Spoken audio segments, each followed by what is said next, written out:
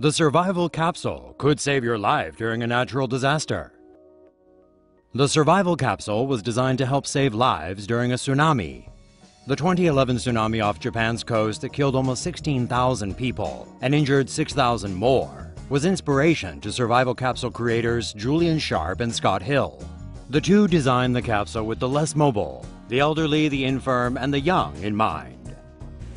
In emergency situations, a survival capsule could act as a safety shelter for those who have problems evacuating, especially on a last-minute's notice.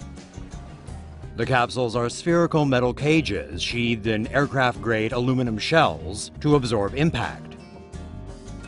The internal walls are lined with ceramic thermal blankets to protect from extreme heat. And each capsule is equipped with a 60-minute air tank in case it's submerged underwater. The capsules come in 5 different capacities, ranging from 2 to 10 people, each with varying seating designs. Tsunami waves typically flow around 25 miles per hour, but Survival Capsule's tests have found that the capsule can withstand impacts from objects at up to 75 miles per hour. Survival Capsules are currently available for pre-order.